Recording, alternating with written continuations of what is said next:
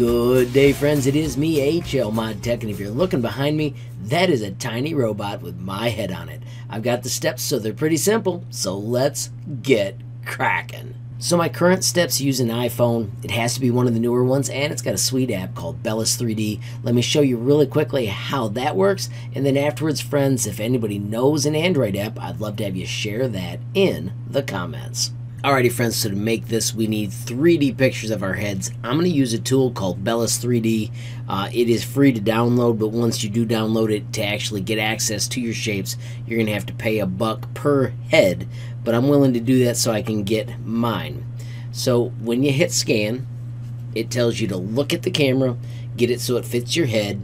I'm doing the full head scan, and then I'll be quiet here and you can see what you have to do to make it work. Look at the camera. Turn left. Turn to the middle. Turn right. Turn to the middle. Tilt your head up. Turn to the middle. Tilt your head down. Turn to the middle. Capture completed. So that is the actual speed that it captures it. And after processing, this is what you got. A 3D version of you that you can have access to for 99 cents. So once you've got the head scanned, you need to download it to your computer, which I did that step. Friends, of course, the second step is to get into Tinkercad. If you hit search, switch to people, and type HLModTech, you will find me. When you click on me, it lists my designs that are public. You can see they are sorted by what is most popular. If you instead sort by latest, you should be able to find the robot statue. Friends, when you do visit one of these, if you give it a like, that makes it easier for the next person to find, and then you can simply hit copy and tinker, and you have got a project you can play with, even though it was me that created it. So friends, this is a tiny little print-in-place robot. There is a second movie that teaches you how to mod it. I'll have a link to that up here in the cards. But all you need to do now is bring in the head that you created. Before I do that, I'm going to put my name on here, just so I can keep track of what I was building. I always like to show you that step. And then we are going to hit import, and we're going to choose a file. I made a folder called My Head and stored that OBJ file right there. I do not want to bring it in at the stock size. This is huge. So instead of 282 high, I'm going to make mine 25 high. Notice when I press enter, it scales the other pieces, and I can hit import. And then you just need to wait patiently as it loads. You can see down here, it's showing you how much time it takes. All right, friends, so after a few moments, the head arrives. I'm going to use shift nudge to pull it out so we can see it. And that was just shift and then an arrow key. And then we need to rotate it. I always like to click on one of these corners so you can find this right here. And if you stay close to the head, it goes 22.5 degrees at a time. And it's real easy to get to 90. If you move the mouse way out here, it goes 1 degree at a time. So the trick is stay close, get your 90, and then boom, your head is close to right. Now we want to put the head right here. So we're going to hit work plane and click on that little purple post. If you click on the head and hit D, it drops to the right height.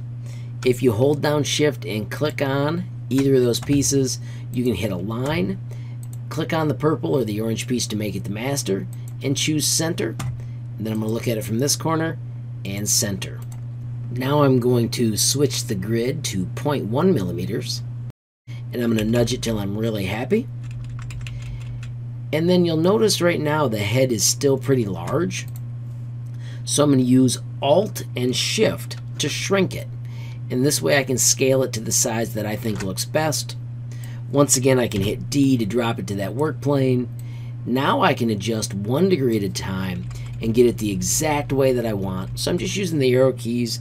I'm going to push it in just a little bit and do a little more Alt and Shift to stretch it until I am totally happy. Notice I'm double checking to make sure the chin does not hit. I'm going to do Control Up arrow.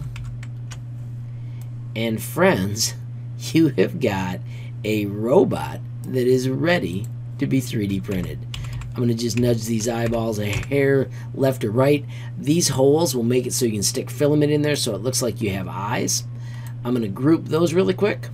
And friends, there you have it, a tiny robot that prints all at once, but when you're done, it moves in every direction and it has your head on it. How cool is that? Alright friends, so I'm going to put the work plane back on the ground. I'm going to remind you, these are notes that help you while you're editing. I'm also going to remind you there is a video in the cards that totally walks you through how to change the words, how to ungroup it, how to make this so it says whatever you want on the robot's body, as well as having your head. Don't forget friends, I'm also looking for help for what is the best free Android app to do the same type process. The iPhone app, Bellis 3D, was amazing, so I do highly recommend it. But if you don't have an iPhone, I don't have an option at this point. Friends, I do want to remind you, if you make an awesome one that you want to share with me how it turned out, you can simply hit collaborate, copy the link, generate the link, and you can ship it to me on any social platform. I'm on Facebook, Instagram, and Gmail at HLModTech. You can also find me on Twitter. I am HLTinkercad.